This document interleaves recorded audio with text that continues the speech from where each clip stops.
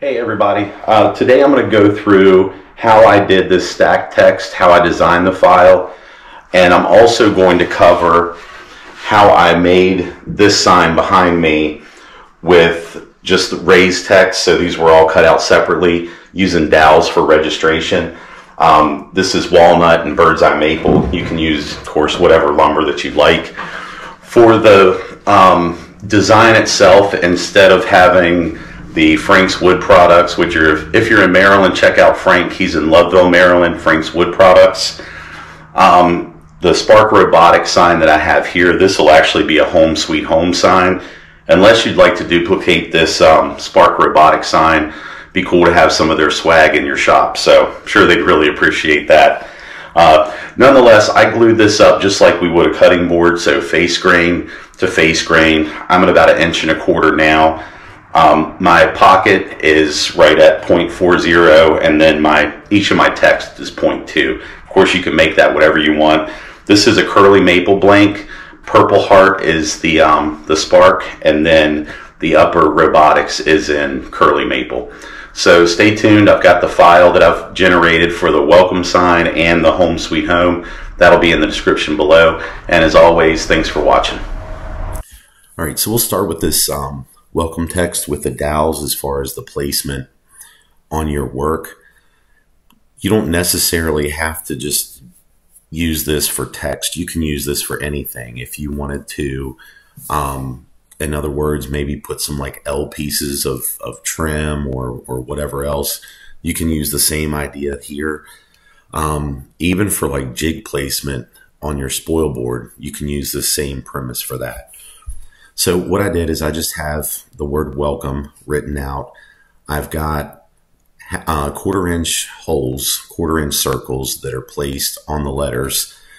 The sign that I did shown in the video, I used 1/8 inch holes for that and just used kitchen skewers. They're 1/8 of an inch. So 1/4 inch here, but you can even use 1/8 inch. The batten, the batted border, whatever we want to call this, I just use an 1/8 inch end mill and a V-carve bit to clean this out, but you don't even have to use this design if you don't want to. So with our text written out and then our location for our dowels placed, we're just going to hold shift and highlight both of these, and we're going to copy these to a new sheet, and I've got it labeled letter cutout.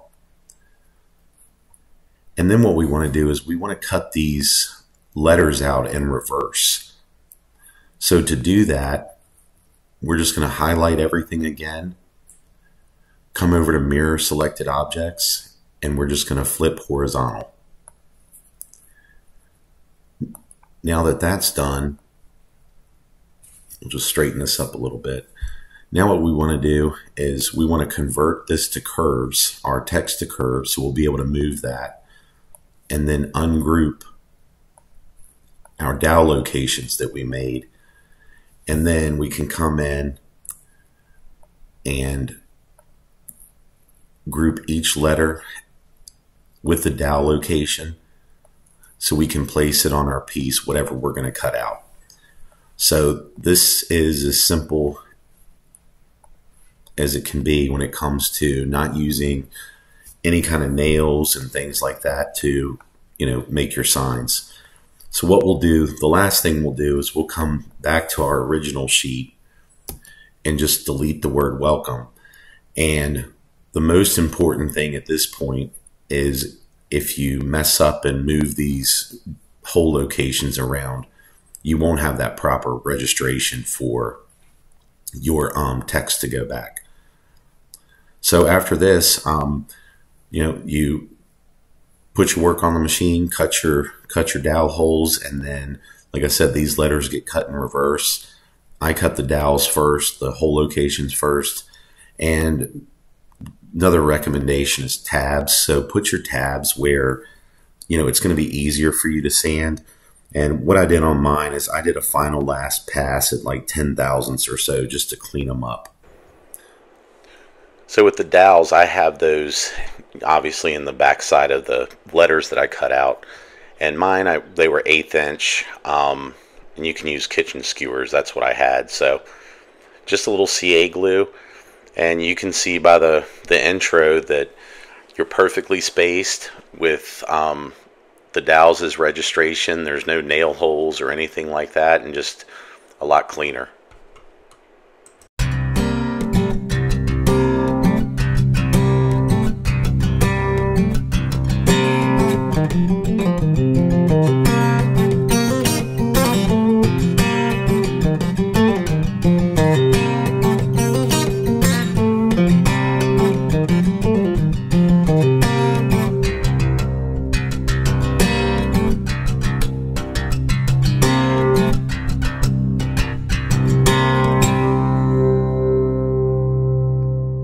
Jumping into the stacked text, the first thing I did, of course, is I've got my project size. I've got the total size of this sign at 21.5 by 8, and then my inside vector is at 19 by 6.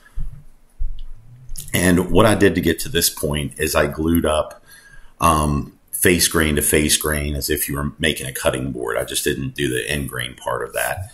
So I made this overall. I was at an 1.25 inches thick. So to get started, the first thing I did is just created home out of text and got it relatively, sized in the inside vector where I wanted it. And for those that don't know, you can actually make this a little bit bigger on your text by just clicking bold. And you can also make it italic if you wanted. So those features are also there. Then I found some script for Sweet Home. The first thing we want to do with the Sweet Home portion is we need to clean out these overlaps. So we're going to highlight and convert to curves. And what this does is ungroups your text. So you can actually take each letter and move that where you want to. But we're going to take our trim tool and go in each vector and clean this out.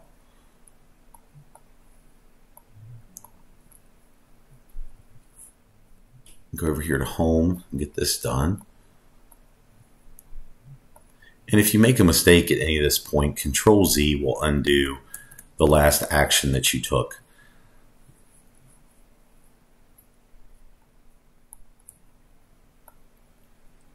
So we're just going to scroll over here and everything now is ungrouped. So what we want to do is highlight all of this, group it together, and that's where I'm at with this layer here. So I'm going to delete this. We don't need it. Get rid of that. And what we wanted to do is with Sweet Home, this is going to be our upper text that's going to be layered on top of home. We want to have that highlighted and this highlighted, and we just want to move or copy this rather to another layer, which I've already done, and I've labeled it upper text. And I'll explain more of that as we move on. But now from this point, home needs to be converted to curves, and then it needs to be grouped. So at this point, Sweet Home has been converted to curves, it's been grouped, and home as well. So holding shift, we're going to highlight home, and then we're going to go over here to where it says Weld Selected Vectors and click that icon. And now what it's done is it's taken all of the overlaps out and it's created a vector that we need to group that will be used as our base for our text. So from this point, this is how we do our stack text. It's this simple. If we come back up to our upper text and click it on, you can see what the software did. So now I'm going to move in to how I did the inlay part of it. So feel free, if this is the part of this that you wanted to get wrapped around, then you're here. But for the inlay, what I did is just click on this inside vector. We're going to see what size this is. 17.5 by 4. So let's make a box that's 18 by 4.5. Go 18, 4.5. Just drop that over there. And I did a radius external of 3/8 of an inch because that's the cutter that I'm using.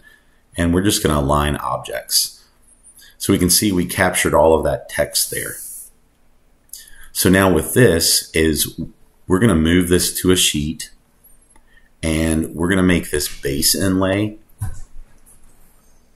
And before I do that, Control Z again, we're actually going to move this to a layer first, a new layer, and we're going to call this base inlay pocket. And now we're going to copy this to our base inlay sheet. So the way that this is going to work is we're going to cut this pocket first at a depth of 0.4 is what I used. That's going to be our pocket. And then this sheet is going to be the inlay that's going to slip inside of that pocket. So we're going to turn this base inlay pocket off, and we're going to turn our stack text design off, and then go back to our upper text. And we need to create a boundary box around Sweet Home. And we're going to do the same thing here. So 16.5, we'll go 17 by 2.5. So 17 by 2.5. Again, drop that over there.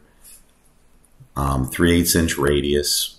We're going to line that, and we're going to do the same thing. We're going to move to a different layer, and we're going to call this our upper inlay pocket. And then we're also going to copy this to our upper inlay sheet, which is over here now. So before we move any further, I want to show this base inlay. If you're concerned about fitting this inlay over into your workpiece, since we have a little bit of extra room, if you come over to Set Selected Object Size and you go to a percentage, you can increase this size by a percentage or decrease the size by a percentage. So if we just do like 99.5%, this will make that inlay just a little bit smaller, and it'll slip right in here with no problem. The same thing if we go to the upper inlay. And I'll go ahead and do this just so it's done. Again, this, like I said, it doesn't have to be precise with these inlays. If you do want to practice with your machine, to see how your machine does, this is a good way to do that though. So now we'll look at making some tool paths. And I'm just going to turn all this back off and then turn our stack text design on. And I've already got the tool paths generated, but I'm going to walk through the steps. The first thing that we would want to do is our bottom inlay. So here's our bottom inlay here. And I've got that set, like I said, at 0.4. You want your male inlay that slips in to be a little bit thicker. So like 1/2 inch, it makes it a lot easier to clamp that. So here's our bottom inlay, and let's just pretend that our bottom inlay has been glued in place. So now what we want to do is go to our upper inlay. And I'm going to turn this off. And our upper inlay, we're going to cut this at a depth of 0.2. And the same thing as before. Your male inlay to slip into this, you want that to be like 3/8 of an inch, 1/2 inch. It doesn't matter. Just so it's easier to clamp. And then let's preview these two.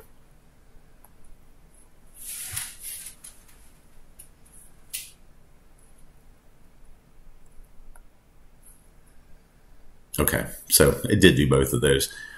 So what we'd be left with is after our first inlay is in place and glued, we would come back and cut this upper inlay.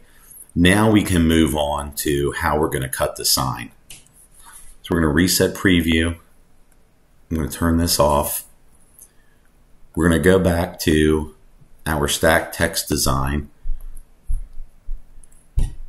And our first pocket that we're going to cut is going to be at a depth of 0.4. And we're going to use, I used anyway, a 3/8 inch end mill, 1/4 inch end mill, and 1/8 inch end mill to get in there tight. Ramp your plunge moves. And then we're going to hit calculate. Okay, so this is going to be our base layer. And if you remember how we converted the text to curves, this is where we're at right now. So you can see the outline of Sweet Home, but we need to raise that. So in order to do that, we're going to come back over and we're going to turn this stack text off and we're going to go to our upper text. And this is why we did that other sheet, the other layer here. So with our upper pocket, I've got that cut to a depth of 0.2, still the same end mills, 3/8, 1/4 inch, 1/8 inch. These are all Amana end mills. And as far as your cut direction, that's up to you. You can do offset, you can do raster here. I like using raster just because it's going to go with the grain of the wood. And then we're just going to calculate that. And then we're going to preview those visible toolpaths. So this is what we're left with our stacked text. Not hard to do. The hardest part, honestly, is just waiting for the glue to dry. And one thing I will say, it's going to look like when you're cutting this that it's not working quite right, because that upper inlay will still be, or the bottom inlay rather, will still be covered up at some point with this upper inlay until you cut that away. So just stay the course and it'll cut just fine. With this done, this shows how this is all finished up. The other thing you can do, though, is while we're here, say we wanted to do some texture, because one thing you'll see is when you get to hogging this much material away, that you'll have some wood movement, and it almost seems like your machine isn't trammed. So one way to kind of clean that up, and that's what I did on mine, is you have a texturing toolpath here. And you can choose whatever bit that you want to use. I used a 3.6 degree end mill. And you want a boundary offset for your vector. So you want this tool to come outside this vector a little bit. If you don't, the tool will actually hit your vector. So we're going to offset this at like 0.08 and see how that does. And we want to start depth of 0.4 because that's where we were with our pocket.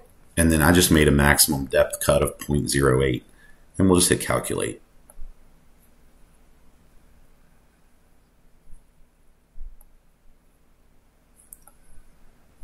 And I goofed that up. So let's go back so I can do this right. We're going to reset preview.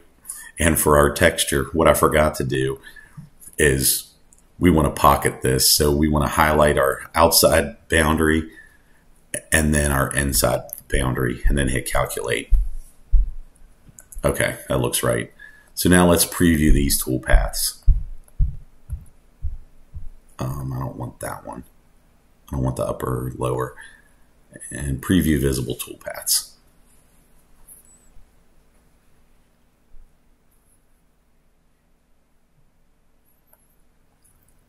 And there we are. That's our completed sign. With the texture toolpath, I did go in here and play around with these settings. You can change them if you want the angle of your texture. I've got it set at 15 degrees. You can set this to any angle that you want.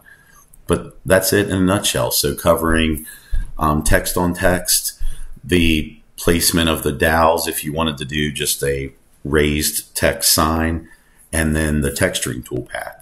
So hopefully this helps, and I appreciate everyone watching.